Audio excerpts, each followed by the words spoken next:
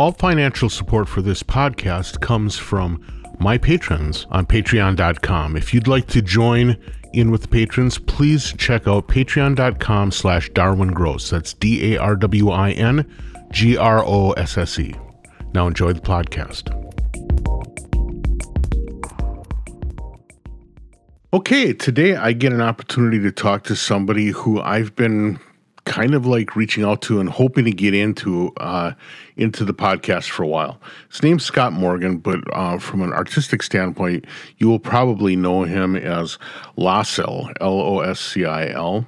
He works in kind of the ambient-ish genre, but I know that a lot of you who are my listeners know of him because, if nothing else, the artist name Loscil comes up an awful lot in discussions on the Lions community, in the Max community. There's a lot of us that are kind of into it. He's done a lot of interviews, which kind of help us understand a little bit more about him, which I think helps us get in tune with him. And so I'm really excited to have him on the podcast.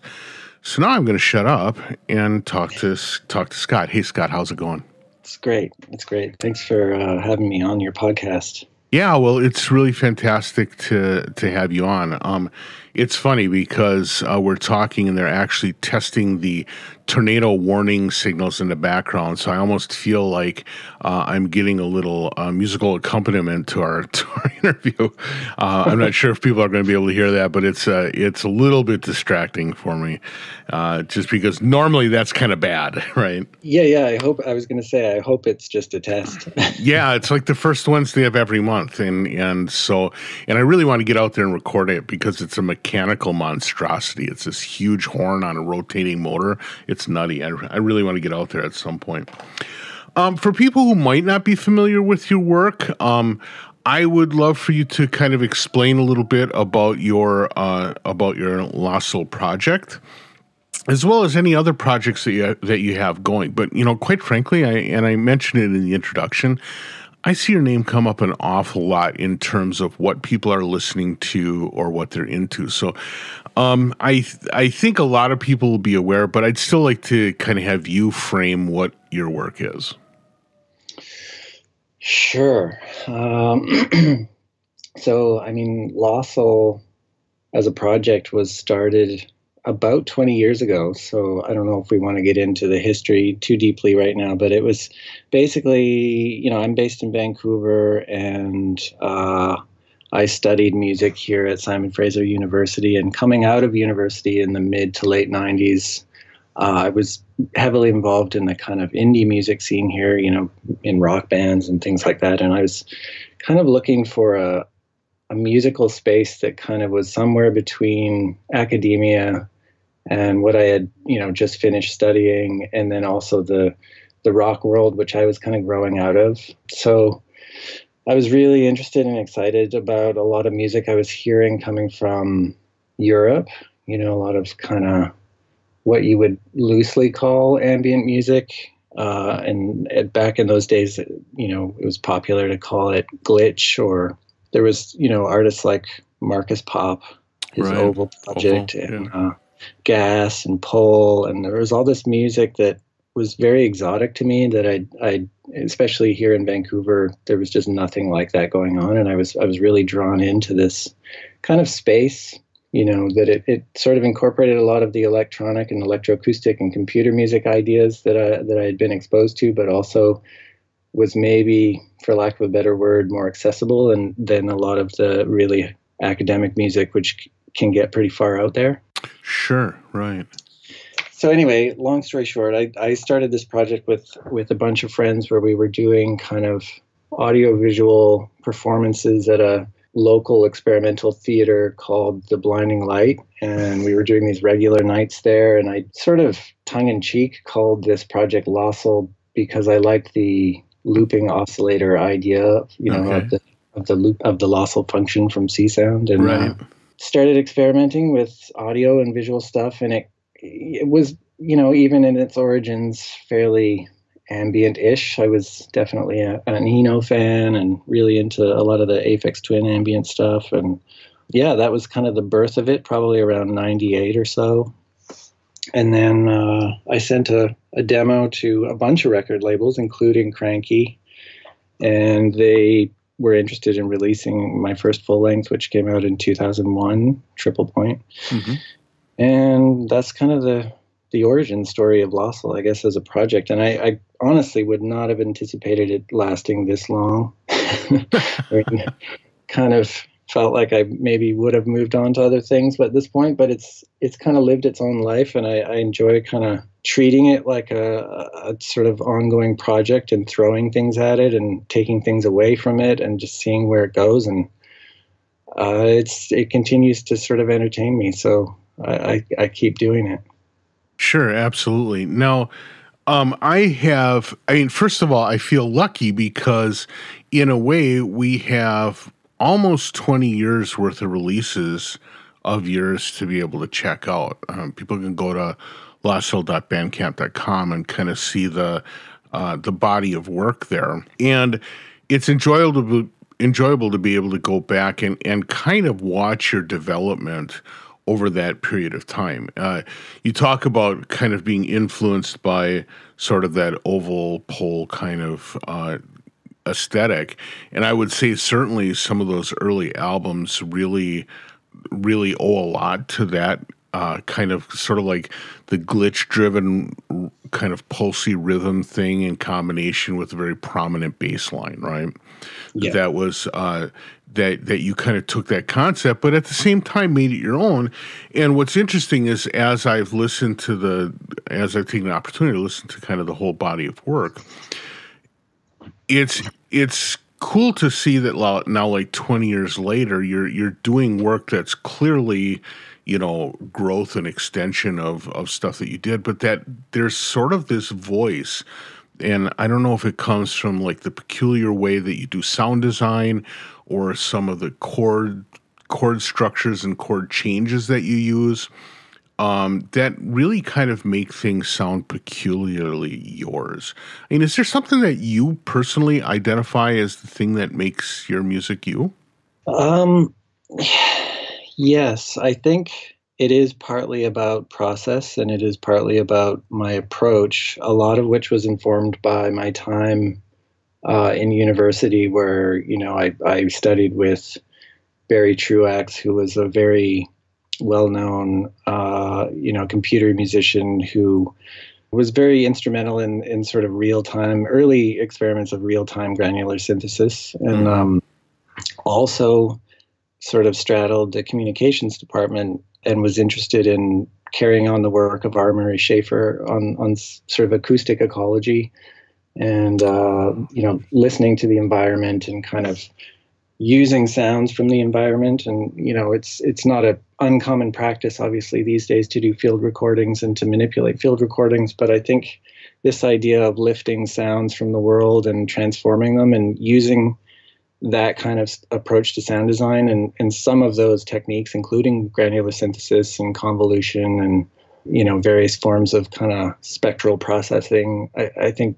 through those techniques kind of developed a palette that I was really attracted to. And I've never really abandoned that fundamental process and that kind of love of taking and manipulating sounds and turning them into sort of deep, sort of massive textures. I mean, I'm just really attracted to that. Yeah, that's interesting. And yeah, I guess for me, if I were to put a stamp on something that would sound yours, it would be based on that kind of the large sort of like, I don't know, I tend to think of your stuff as sounding kind of foggy a lot of times, which is like such a weird adjective to use for music, except it's just like what comes to mind, right? It just happens to be a thing. I think from a very early stage, I was, influenced by composers like Ligeti and who are exploring things like, and, Barry Truax's work is like this too, but it's exploring density and exploring texture rather than melody and harmony and rhythm first. And it's kind of a timbral way of thinking about sound. And I think it, in some sort of very natural way, takes us into this kind of, for lack of a better description, womb-like kind of state where you're just surrounded by sound and immersed in sound, and it really pulls you in and pulls you under in a kind of way. So I do love that, and that's kind of that's the core of what the Loscil sound is. Sure, that's cool. I want to come back to some of these ideas because there's a lot to explore there. But before we do that, one of the things I like doing in my podcast is talking to people a little bit about kind of their beginning story or their travels in becoming the artists that they are now. And I'm kind of curious, what is your background? Did you come out of like the band kid thing or the rock band thing or just or what? How did you get into the point? Because there's something, not everybody kind of like comes out of middle school and high school and says, "Well, I'm going to go to Simon Fraser and study with Barry Truax," right? There's got to be some kind of connecting threads there, and I'm curious what those might be. Yeah. So I mean, I grew up in a small town in BC here in Canada, and on Vancouver Island, and I was bored to tears, to be honest, in a small town. And I got in. My uncle gave me a guitar at around age 12. And around the same time, I was studying tenor and baritone saxophone in high school. I credit my grade 7 band teacher for kind of allowing anyone who was interested to come into the band room, during lunch or after school and just play around with instruments and just, we formed a rock band and I started playing drums, because I've played drums for many years as well as guitar, and self-taught myself guitar, but learned saxophone. And so I had this weird kind of initial mixed bag of exposure to instruments and musical ideas that was completely based on play and fun and was completely my own thing. And because of being bored in a small town, I think I just was really drawn into it. But on top of that, as I was getting close to the end of high school, I knew that I wasn't going to be a rock star. But wanted to maintain a connection to music and the music industry somehow. So I had this kind of dream of becoming like a producer or a recording engineer.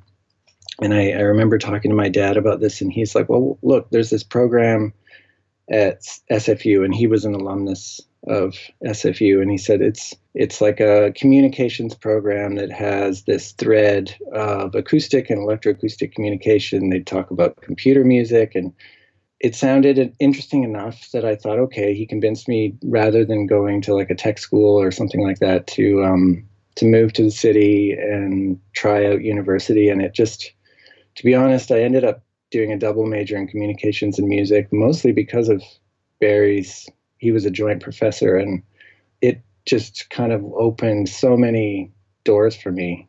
Not only the technical sort of side of working with computers, which in the early 90s was computers doing audio was kind of a new thing. Right. So there was a lot of interesting and exciting and rapidly changing stuff happening at that time. So it was just it was kind of an exciting time, and things were, my mind was exploding with ideas. And at the same time, I was still playing in rock bands as a drummer and a guitar player. And, I was working on 4-track tape recorders and manipulating sound in the most basic ways, but was really just kind of drawn into this idea of recording sound, messing with it, and seeing what comes out the other side. And it became an official practice in school, where I also volunteered to do a lot of sound work for film, both scoring and sound design. And that led to after school working in new media, and then 10 years working as a sound director and sound designer in video games. So I kind of was, immersed in production, and also immersed in this idea of interactivity, which is still something that I'm very interested in and connects a lot to other sort of musical ideas. But so that's the rather random, meandering origin story. Sure. Well, I mean, Barry Truax is sort of I would say he's sort of like a hero of the realm, in the computer music world. It must have been, it sounds like you didn't necessarily know that much about him when you got into this school. What is it about him and the things he was showing? What was it that caught your attention? Well, I think I mean, I say this because certainly the stuff he was doing in computer music is about as far as, musically speaking, about as far from playing guitar in a rock band as you can imagine. So I'm just Yeah. curious, how did that capture your attention? I think initially Barry's of course known for his work in computer music, but he's also he's an incredible teacher in terms of the basics of sound and how sound works and listening and what listening is and Mm-hmm. what I was really drawn to. And yeah, I didn't know anything about him. My first second year course in acoustic communications, I didn't know he was just another teacher. I didn't really know much about him at first, but what he kind of exposed me to is this idea of this, well, two things. One is the classic kind of idea of the studio as an instrument and using the tools of a music studio or in the communication sense, like just a generic sort of recording studio, and using those tools to manipulate sound, just to sort of pitch things up, pitch things down, to edit. Like we did a lot of tape editing. We did a lot of, because this was a transition time in the early 90s when I think universities kind of almost functioned a little bit like working museums, and you had old technology interfacing with new technology. And it was great to be able to learn how to cut tape with a razor blade, because that gives you the paradigm, for how Pro Tools works and things like this. So anyway, Barry was very good at sort of laying the groundwork and exposing me to the fundamental ideas of listening, recording sound, and using the studio as a instrument to make music with. That sounds like an amazing opportunity to have him be available for those kind of introductions, because if nothing else, there's like a quality of like, oh, you're getting that? Here, let me show you the next thing. And he's going to be almost an endless pool of what the next thing could be, right? Totally. I have just one really quick little interlude with Barry, because I think it was about 2 years ago, I was on tour in Europe and I was playing this amazing venue in Milan, the San Fidel Theater, which is one of these kind of multi-speaker venues, kind of underground, and a lot of the speakers are handmade, and it's kind of like, I don't know how many speakers they have, like 48 or something in there. Okay. But I played this show in this amazing venue, and then immediately after playing, this woman came up to me and said, "Oh, there's someone I would like you to meet." And I looked over, and it was Barry Truax, who I hadn't seen in probably at least 10 years. And he was standing there, and we had a big hug, and I'm like, what are you doing here? But yeah, anyway, on the other side of the world, to have your old prof, sort of, who's retired now too, show up and be at one of your concerts was pretty mind-blowing. That's amazing. That's really cool. Now, you talk about this having been like some kind of, you keep on phrasing it as communication coursework. How exactly did that differ? But you also say that you kind of came out with a combination communication and music degree. What was the communication part and what was the music part? And how were those separated in the process that you went through? So the way that SFU is organized is there's an actual department. The School of Communications is it's considered an applied science, and it's a very vast and massive kind of faculty that covers public policy, on communications law. I mean, we touch on copyright. There's like media studies and understanding, the kind of classic kind of Marshall McLuhan school of like media analysis and media sort of criticism. And then there's like the more practical branches of marketing, and I didn't take any of that stuff, but there was a thread in that faculty that Barry oversaw, which was the acoustic communications portion, which they had. I mean, one of the other things is, compared to the music department, they just had better funding, so they had a bigger studio and probably more computers, more equipment, and kind of a more vast array of equipment, and a full-time staff member to keep it all going. And there was definitely an overlap, and Barry himself was a joint professor with the music department, but the music department had its own separate studios, and they also clearly had courses in acoustic writing, like writing for instruments, and I actually took 2 years of gamelan while I was there as well. So they had a kind of a completely separate and much more musically minded program versus the communications, which touched more on all of these other topics. So it was a real traditional thing. I mean, like, did you put yourself through things like sight singing and all that kind of stuff?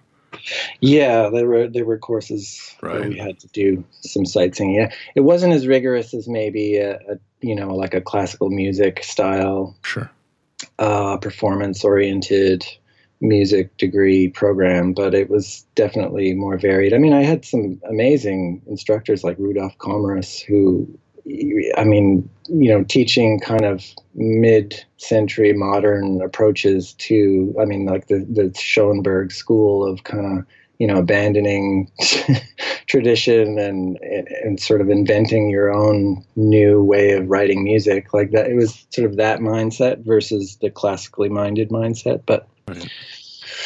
anyway, those things were definitely pretty fundamental for me in terms of opening my ears and mind to new ideas and how technology could be involved in making music. Right. Well, what's interesting to me is, unlike a lot of people who come out of a university with sort of a very traditional music perspective, maybe with a little avant-garde sprinkled into it, it sounds to me like you came with having a lot of challenges to tradition already having been presented to you, so you didn't necessarily need to go through some sort of shocking process in order to get that No, as part of your life, right? no, in fact, it's interesting because I've always looked, I mean, if you want to call it the other side, but if I've always looked to the other side of the more classically driven music traditions in awe. Anytime I have a really good friend not far from you in Madison, Wisconsin, who plays cello for the Madison Symphony, and we've collaborated. We have another project that we do together, and I mean, his ability, his physical ability to play that instrument just blows my mind, and it kind of, I look at it as like, I really missed out on, like, I will never achieve what he is achieving because I didn't start early enough, and I never picked a single instrument. I kind of became a master of none, and I kind of am very envious of that. And similarly, never studied piano, and I still struggle with like my scales on a keyboard, believe it or not. But so some of those things I look at from my perspective as a fairly fumbly, self-taught, exploration-driven musician, and I look at that side with awe and kind of envy because I just don't have that skill set. I guess, but one thing I would say that I found really interesting about your music, and I think the reason it captures a lot of people's attention, is that it has a lot of, it is at its core fairly ambient, but you actually build in things like chord changes and structures and those kind of things that they're often very subtle. They're often not pushed to the forefront in a sort of a classical way, but it really is an intrinsic part of what provides the movement to the piece. And hence, to me, what ends up happening is that there is a satisfaction when you get to an end of a piece because structurally it feels like it was composed, right? It's more to me than people whose work is sort of like sound designerly as its focus. Yeah, I think I consider myself a composer, and I mean, even though a lot of those structures you're speaking of are simple, I enjoy finding sort of, a narrative and finding shape and finding surprise in creating. And I think that's a compositional thing versus, like you said, I do get a lot of satisfaction from also just creating soundscapes and more kind of amorphous washes of sound. But to me, the driving thing is to actually compose. And I think, I've learned of late, like my last record is really has these ties to photography, and I think visually there's a very similar approach when you think of composing a photograph and looking for something that is almost a visual hook, and then finding a way to frame it.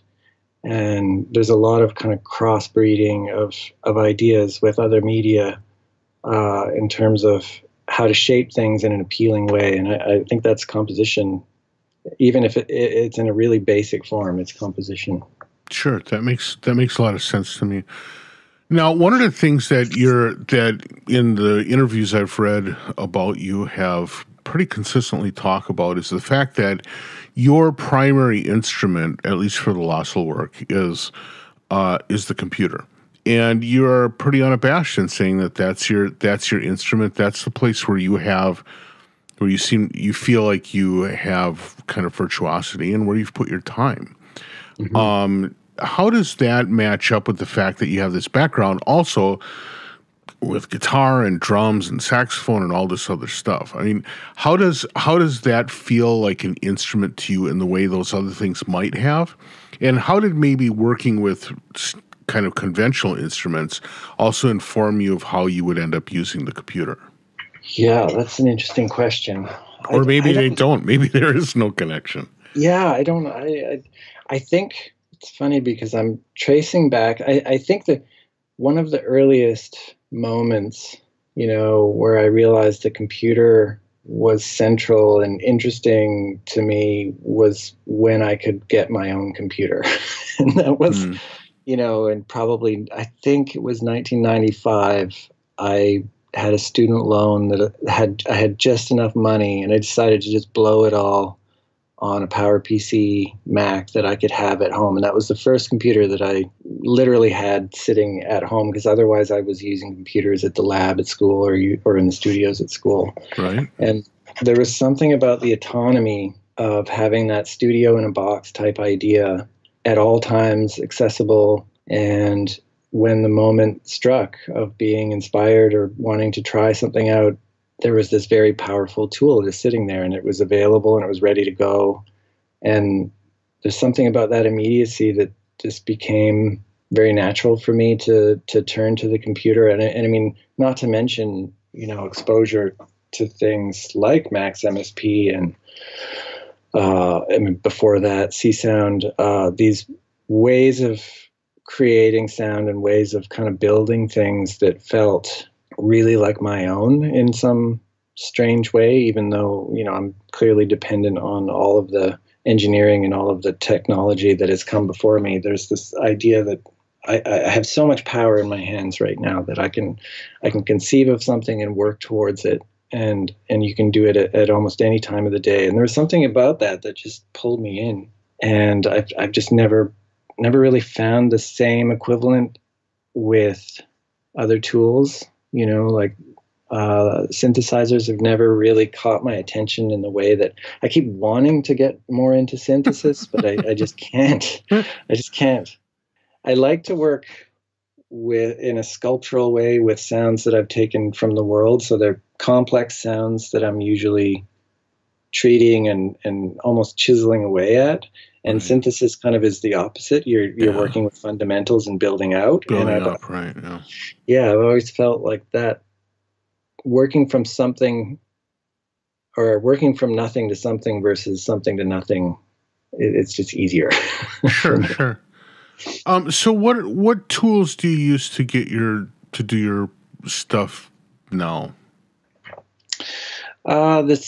These days, the centerpiece of most of my composition and performance is Ableton. Mm-hmm. And when Max for Live came onto the scene, I mean, up until Max for Live, I was building my own sequencers in Max, and I think it was the transition from Max 4 to 5 that there was just too much work to do to keep my patches going, and it was around the same time that Ableton, and Max for Live showed up, so I was able to kind of port some of the core ideas or the core kind of patches over to Max for Live, and then use Ableton for most of the sequencing. Sure, that's interesting. So, in doing that, how often do you find yourself like diving into Max for Live to do sound development, or are you able to do a lot of that just within Ableton itself? I mean, do you have like a bag of Max tricks that you kind of apply a Yeah, lot? like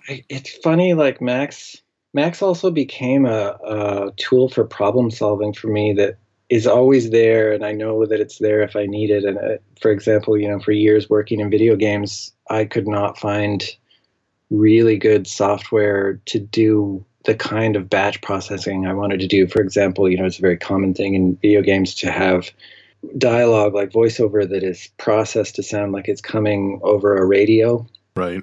like a CB radio. And I couldn't find, at the time, a tool that could batch process things in a convenient way. So I built my own in Max. And like, to me, like Max is this great resource to have to just, when there's nothing else available, you can build your own thing. And so I use it for a lot of kind of nuts and bolts work now. For example, I'm using Ableton for audio, but I use this program Resolume for video when I play live. And I found that the resolution of sending MIDI for things like opacity fades from Ableton to Resolume was, because of MIDI being 128 Pretty steps for crude, the, right? Yeah. yeah, you get this kind of these not very smooth fades. So I wanted to use OSC for that, but Ableton doesn't have any built-in OSC, so I built like a Max patch to kind of make that communication possible. Sure. So in that sense, I'm using it all the time for nuts and bolts work and problem solving, but it's become less of a kind of core thing for sound design for me Right. than it used to be. You actually mentioned something that was the next thing I wanted to ask about, which was development of visuals. I mean, you've got, with some of your work, you've actually got some really nice video content that goes along with it anyway, but you also talk about doing visuals during performance. And even at the very beginning of your work as Loscil, you talked about there being sort of like this AV aspect to the thing that you and your friends were doing. How did you get tied into working on visuals, and how does working on visuals either align and parallel what you do with audio, or how might it be completely different? Yeah, the visual side of my work has kind of come and gone over the years, and it was a fundamental part at the very beginning from a very experimental perspective of just trying to see, what you could do with visuals. And in those early days, like we're talking late 90s, what was available for visual stuff was pretty rudimentary. And I think I even was using Macromedia Director. Right. Because it had a plugin that could read the audio level, from an input, and you could map that to, and I had some director background from work in multimedia, so I kind of understood it enough that I could build some connections. But what I got frustrated with, the computer power at the time was not capable of doing much very interesting visual stuff, and you couldn't really play video files. You had to do kind of generative stuff, and it just ended up looking kind of like a glorified VU meter or a kind of screensaver. And I got really frustrated with the lack of kind of ability to express with those tools. So I abandoned it and went, audio only for many years. But then in the last, 5 or 6 years, I've gotten really heavily back into making my own video and really enjoy it, and enjoy the kind of parallels between music making and finding interesting connections between musical, passages and visual shapes or themes. And, I think I've kind of gotten to a point where I feel really comfortable with it, and I feel really happy with the ability to express myself using those tools. And now I'm kind of almost conceiving new work with visuals in mind, and I'll have a plan that's kind of how I envision a live performance as a whole, like as both an audio-visual whole. Interesting. I saw a video piece. I think it was for one of the equivalence tracks that had these like cloud forms. I don't know to what extent you composed that visual or if it was just, there's this thing that happens sometimes where if you have audio and you have an interesting moving video, your mind will just like work really hard to find a cool connection between the two of them. Yeah. And so I'm not sure what the story was with that, but I was just got like hypnotized because to me, I was hearing things and like seeing changes. I was like, oh man, that's so cool how, those effects are tied together. And I was like, yeah, I do that sometimes too. And it's normally I just like literally take a video and slap an audio on it. And it's like, oh shit, look how that worked. It just worked. I know. I mean, my whole life I've relied to some extent on happy accidents for sure.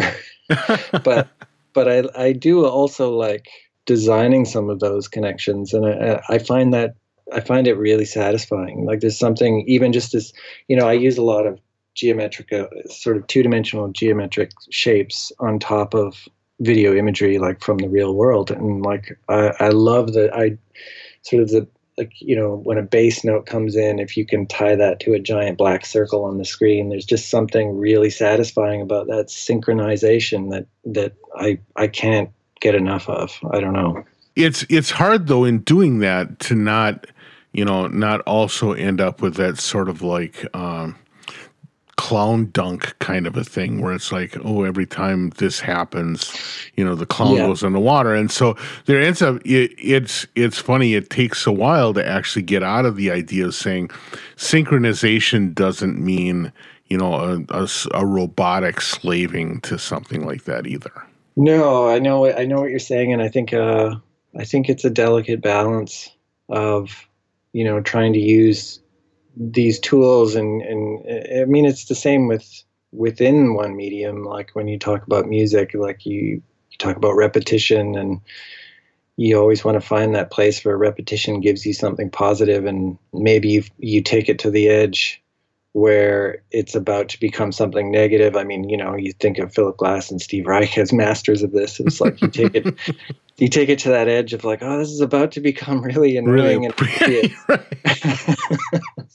and then it goes somewhere else, and that in itself becomes really satisfying. And I think there's something about that with visual stuff too, that you almost build a language of expectation, but then you break that expectation, and that becomes itself kind of satisfying. Yeah, so true. Now, as a person who is really who really uses the computer as instrument, when you play live, what does that look like? How do you build a system or a structure that gives you the freedom to be performative when you're live, but also really takes advantage of the fact that you have this amazing studio in a box and, can kind of make all the noise. And if you wanted, you could completely script your performance. But what does your balance look like, and how do you make it so that it's a valid expression tool for yourself? Yeah, it's a funny conversation because I actually went through years of struggling with this idea, and I think in the last number of years, I've done a couple really subtle things that have helped me, and I don't know whether they help the audience, but adding visuals was actually one thing where it's maybe to just distract from the idea that I'm standing there pressing buttons or whatever. The other thing is just visually, I can't stand seeing that Apple logo on screen or on stage, and so I actually try to hide my laptop to the side, and I actually have trained myself to not need to look at it. And I have controllers. I use a couple of Akai controllers at the moment, but I've been through so many different MIDI controllers over the years. But what I usually like to have is some combination of a mixer that allows me to bring things in and out. I'm triggering live clips, obviously, doing some effects sends and some live processing, and then at the moment I have a keyboard as well, so I'm playing. And I have some MIDI loopers and stuff, so I can kind of play on the keyboard and grab things and loop them and layer them over top of some pre-established structures. Okay. So, I used to feel kind of compelled to do more in terms of live, spur-of-the-moment kind of construction of ideas. And I mean, for a while I had a little tabletop slide guitar that I was playing and grabbing stuff from and processing. And I just found like compositionally I couldn't achieve what I wanted to achieve. And I stopped being worried about this idea that the art I'm presenting is the art I'm presenting. And if you consider there's some sort of spectrum from complete free improvisation to complete playback of a theatrical movie with score, I'm somewhere in the middle, and I'm kind of content with that. Like I don't feel like I need to do anything more or anything less. This is my art, and this is how I present it. That's really cool, and that's an awesome perspective. So, unfortunately, our time is already up. I can't believe it. But before we go, I'd like to ask you, what is next? What's around the corner for you, and what new work might you have in the hopper? I am really interested in photography, and part of my, the Equivalence record, which just came out in August, has this tie to, not only the work of Alfred Stieglitz, the sort of early 20th century photographer, but also to my own photography. And this has kind of become a new thing for me, where connected to the visual element of my live performance, I'm really interested in the visual element of presenting music and photography together.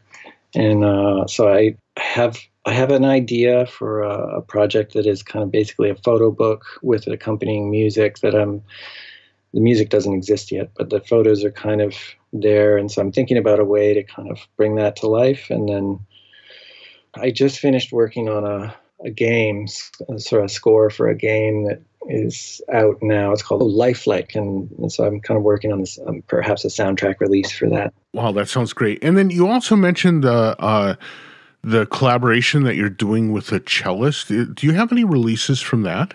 Yeah, we have one that came out a couple of years ago. So the project is called High Plains, and we actually, had a residency in Wyoming a few years back and sort of built this record on the site, and Cranky released it a couple of years ago. So it's out there if you want to check it out. And Mark and I have, we're constantly in conversation about what to do next, but we haven't found the path for our next collaboration. But yeah, that's always kind of hovering around too. Sounds amazing. Well, Scott, I really want to thank you for taking the time out of your schedule to have this chat. It was really great to get to learn a little bit more and to sort of imagine how you do the things you do. It's you're so thoughtful about this stuff, and I love talking to people that put that kind of energy into the process. Oh, it's been a pleasure. And it's nice after seeing your name for so many years to actually have a conversation with you. Well, I appreciate it, man. And with that, I will let you have the rest of your day. Have a good one. All right, take care. All right, bye.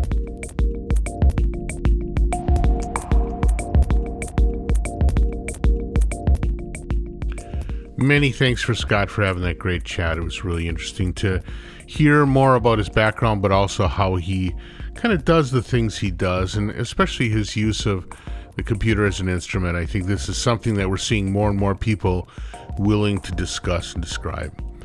A couple of notes before we go. First of all, if you happen to be here in Minneapolis, I'd like you to be aware of the In Situ Festival for Electronic Music and Sound Art. It's happening from December 4th through December 7th at a variety of places. You can look it up on the internet. There's a couple of concerts that you have to get tickets for. Otherwise, there's a lot of free talks. It's put on by a couple of people I've gotten to know here in town, and it looks really interesting. Secondly, I want to thank the people that have been sending me their music. I have really had a great opportunity to hear some new stuff. Keep that stuff coming. I really do appreciate it. And finally, if you are at all interested in helping to support this podcast and the work we do, not only the podcast in audio version, but the transcription work that we're doing and some of the other stuff, please join me on patreon.com/DarwinGrosse. That's DarwinGrosse, and become a patron. I really do appreciate it. There are a few extras that I provide as to the people who are my patrons, as well as early access to transcription, stuff like that. Please join me, and I really do appreciate it. And finally, thanks to Bernhard Wagner for his help with putting together some of the technology we use to help out with the transcription work. It's making it already so much faster. I really want to thank him. If you're interested in helping out the project as well, please let me know. DDG at Cycling74, DDG at 20objects.com, or darwin.gross@gmail.com. Any of those will do. With that, I want to thank you for listening and have a great day. Bye.